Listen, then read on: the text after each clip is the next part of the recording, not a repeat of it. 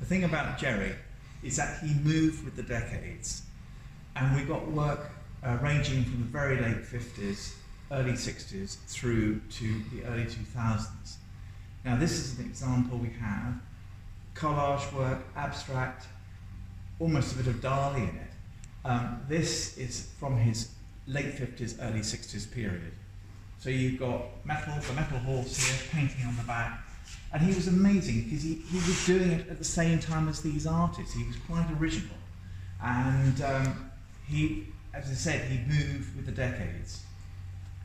Now it looks to me, Dendy, as if this is made of lots of different materials. How's he actually made this? Well, what we got here, and actually it reminds me, because my brother's an artist, and then what he was doing in the very early 60s. So you've got a painted background here, you've got a Dali type horse, and what's that made of? Well, this is made of metal. Okay. And then you've got cut out metal sheets here, and actually it's very, very of the period, it really is.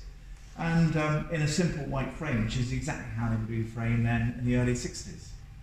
So pretty good early example by him, and he was very, very clever.